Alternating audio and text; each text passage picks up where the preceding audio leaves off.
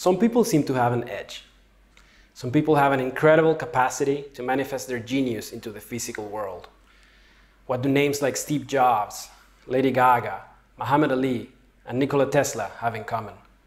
They have all learned how to transmute their raw sexual energy into spiritualized, creative, genius energy.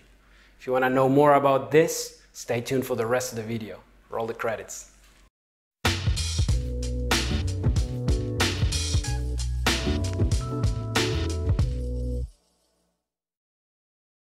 It was the Buddha that said that if there was any challenge that was more difficult than sexuality, he wouldn't have been able to reach his goal.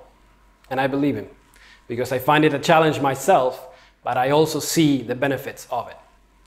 So the first thing I want you to do to become aware of this energy is just put your attention on it. When you're going about your day, when you meet someone you like, or when you're with your lover, just be aware when this energy is present in you. How does it feel when something is sexually charged? How do you feel anywhere in your body? Is there a particular sensation? Is there a particular way in which your brain starts working? Bring your attention to this. Bring your attention to it when you're engaging with your lover, or when you're excited by yourself and you want to experiment and give self-pleasure. What's happening? Where do you feel it? How does this energy feel and taste? This is the first step. Now, the second step will be to cultivate it. Just play with yourself, play with your lover, engage with the energy, and see as you're doing it if it starts rising, if it starts building up, if you feel more and more charged. And eventually it will lead you to feel that you want to eject it, that you want to project it out of your body throughout your sexual organs, otherwise called as an orgasm. This energy is very susceptible to the mind. So what I want you to do as you start feeling more and more full and excited of this energy is to put your awareness somewhere else. Let's say in one of your chakras, could be your third eye, for example. Bring your attention there and see if this energy starts cooling down in the lower areas and something starts happening up here. In the beginning, it will be very subtle, but keep practicing and see if there's any effects. Do it with a sense of investigation and curiosity for the capabilities that you're able to discover in your body. Feel free to investigate on your own, but I also want to give you a little tour of what the ancient traditions know. There are many energy centers in the body, up to 10,000 some say, but there are some centers that are very important and are agreed upon by many of the ancient traditions. These centers are Muladhara, the root chakra. It is dedicated to the earth element, a feeling of grounding, of physicality. It's a very dense center and very stable, not moving. It's between your perineum and your sexual organs. The second chakra is Uddiyana chakra, in your sexual organs. It's to the water element. It has a feeling of flow, of creativity, of sexual power and passion, of romanticism. The third center is Manipura chakra, the navel. It's associated with fire. It's associated with individuality, so manifesting things in the world, or being your own self. The fourth center is Anahata. It's associated with the air element, a feeling of devotion, surrender, and unconditional love. The next one is Vishuddha chakra in the throat. It's associated with the ether element, or space. It's the most subtle of these centers so far. It's also associated with creativity, though in a higher octave than the one in Swadhisthana. It's associated with a higher creativity, a creativity of genius, of refinement, also expression. The next one, the third eye, Ajna chakra. It's associated with the mind, intuition, clairvoyance, and many of the things that are very interesting, at least for me, in the realms of spirituality. The next one, Sahasrara chakra. This is the chakra of the saints. This is where you go if you want to find your spiritual self, if you want to find union with the universe, if you want answers to the questions of why are we here, how was the universe created, what's the purpose of all this, this is the place you want to go to. Feel free to experiment with any of these, moving your energy there and seeing what feelings arise. You can also combine the techniques that I've just given you. For instance, if you want to go into Manipura chakra, you can channel your energy there, but at the same time, think of the element of fire. All of this while you're having sex. Think you can handle it?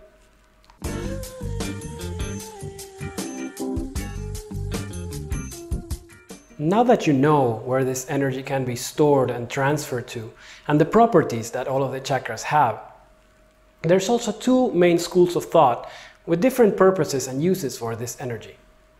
The first one is the Yogic way, the Indian way. They speak about the channel in the center of the spine called Sushumna and the rising of Kundalini energy to the crown of the head, thus achieving spiritual realization, enlightenment, or liberation. These yogis use this energy and move it straight up. Move it straight up the spine and want to make it as high and up as possible. This will bring results as knowing your true self, revealing your soul, knowing the nature of existence, the purpose of your being, and why the world is like it is, merging with a one and unique consciousness. The second one is the Taoist way. The Taoist, as I see it, is a more grounded, more physically oriented path that brings a lot of benefits both in the physical and the energetical realm. It is more tuned in to people who want to make an effect and want to live in this world. They use the Microcosmic Orbit, which is a channel that moves from the back of your spine through the front of your body and has a connecting circuit at the level of the palate. Moving the energy in this way will give you a grounded feeling, and it will refine the energy as you move it through the upper chakras and then down below, more and more and more, until you end up in a very refined, very spiritualized state of being. Whichever way you go, the most important thing to be able to transmute this energy is developing your inner fire. As you know, in alchemy, fire is a transmuting element. It's the one element that can transform one thing into another. No other element has this capacity. So one of the techniques I'm going to give you today has a very strong fire developing property. That's the first one we're going to learn. The first technique we're going to learn is called Uddiyana Bandha, and it comes from the yoga tradition. You're going to be standing with your feet shoulder width apart. Take a deep breath in, exhale, bend forwards, and without air, suck your abdomen in.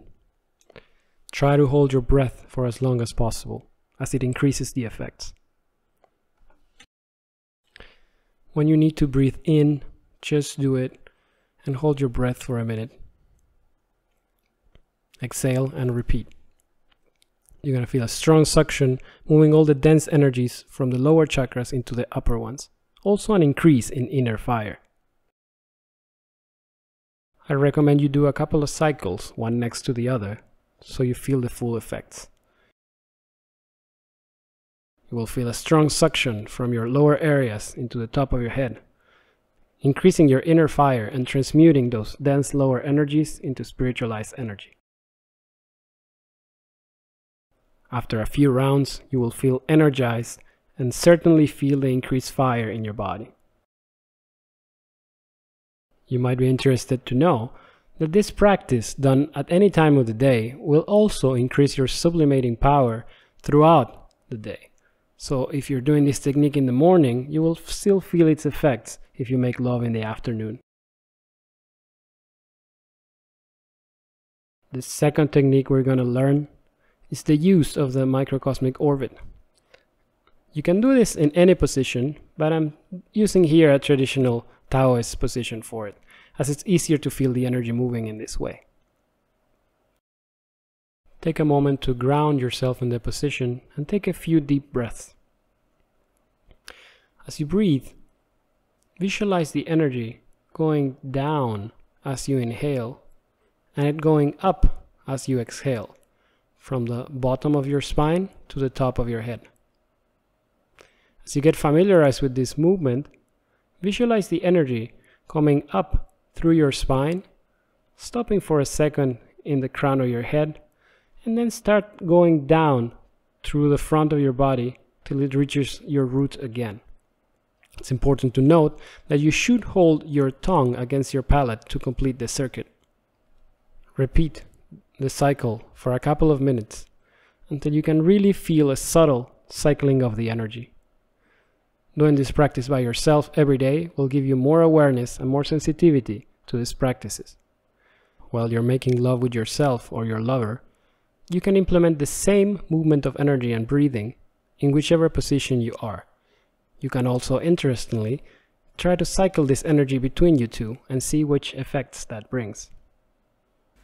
There's also some techniques for couples that you can do, and I'll be happy to share them in another video if you ask me in the comments. Handling this energy can be challenging. I find such challenges myself, but you will find ways in which you can convince yourself to hold it in, to keep it in and transmute it. I have found myself that when I reach a point of saturation, when I have a lot of sexual energy in my body, I can even feel like a negative effect. I can even feel like a little bit lethargic and dizzy. However, if you let your body consume that energy, process that energy after the fact, maybe in a couple of hours, even in the next day, you will feel a huge rush of creative energy, a huge rush of vitality. Your body is able to process this energy by itself. However, if you help it with the techniques I gave you, you will make it more efficient and faster. My point with this video is to state the importance, the worth of this creative energy. You do not want to waste it. You want to use it to improve yourself, to upgrade yourself, to have a strong impact in the world. How does this look like? Well, as a man, it's very straightforward. You just withdraw your ejaculation, use the techniques that I've just given you, and start transmuting this energy into creative endeavors. As a woman, it's similar but slightly different. What you want to avoid is the clitoral orgasm. It's that orgasm that is explosive and leaves you depleted and kind of like, okay, I'm done. What you want is that feeling of life force, that feeling of full of energy and electricity that drives you to do things. If you want to know more about the female way, I'll be happy to forward you to some amazing women that work with sacred sexuality and will be happy to guide you and explore with you as women, the way I cannot do as a man. One question that is frequently asked is, when does the sexual act end in this tradition? The thing is, it's the same as a meal. It ends when you're satisfied, when you're full. However, in the same way, I would tell you not to overindulge, not to go until you're completely saturated, but remain a little bit hungry. And after the practice, go and do a meditation. Go do some silent, still practice to integrate the whole of the experience. Immediately after that, you can relax for a bit, but I advise you to be creative, to go and play a musical instrument or write, express yourself in any way that you want, and you will start noticing the big differences as when you express yourself normally and when you use this refined creative sexual energy. So let me know how you use this energy yourself, if you practice any kind of energy sublimation, what benefits has it given you? For me, it feels like an electricity, a life force, a charge, a vitality that drives me to do more things and impulses me to create new things. If you want to know more about this topic or any other topics, please let me know in the comments what kind of thing you want me to talk about, what are you most interested in, and follow the channel, put that like button right there. Yeah, if you're watching by now, you should be liking this. Share it if you think it's valuable. This is my social media, and I also have a group called Antidote. You can find it on Facebook groups, and if you cannot find it, feel free to message me and I'll forward you through it. I hope you have a radiant day. Take care of yourself. See you soon.